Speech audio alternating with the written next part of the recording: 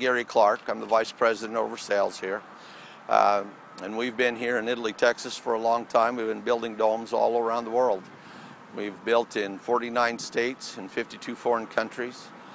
And we really do have a passion to help house people and get housing that is safe and durable. And when we go with the monolithic dome, it's very, very energy efficient, much more energy efficient than anything else that's available today.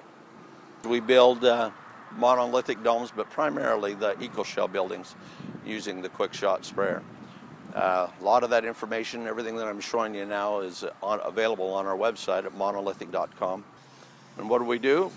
Well, we build monolithic domes, and we build what we call Ecoshells.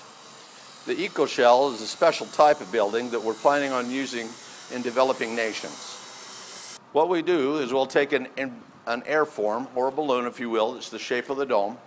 We attach it to concrete and we inflate it.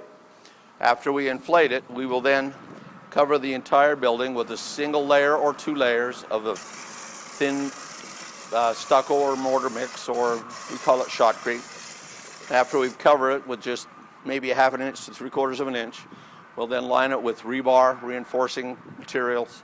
After that's then, we then spray it again with the same machine until it's embedded. And we will have here a thickness anywhere of 1.5 inches to 2 inches thick, and this makes a fantastic shelter. The exterior surface on a monolithic dome is the fabric, or the airform that we inflate. With that fabric there, it's exposed to the sun and everything else. It's part of our environment. The sun can be quite harsh, and the fabric is not designed to last forever.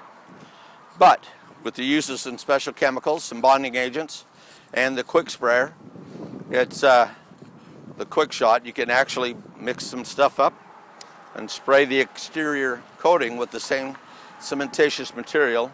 And here you can see that we've done designs and stained it to give it a different look. So it gives you an idea that we can actually put a cementitious exterior coating on these things to make the building last literally forever. These buildings will withstand winds in excess of 300 miles an hour. A hurricane means nothing to these buildings. Earthquakes, we laugh at earthquakes. And so what we're talking about is a house or a building that can be used by people in any part of the country, any part of the world, that is safe and won't come in on them. One last thing that we do, or have done, is with the use of this handy dandy little machine. You can see here that we've actually created flower beds.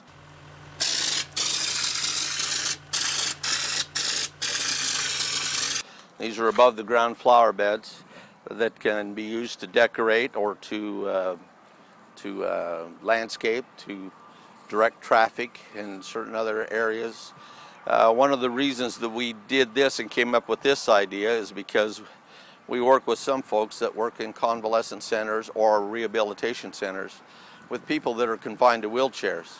With this type of a configuration, they can actually roll up here with their wheelchair and do gardening on their own and be able to reach everything here. So this is just a few of the ideas that we have had with using the quick shot, plus there are many, many more that I'm sure that we haven't done.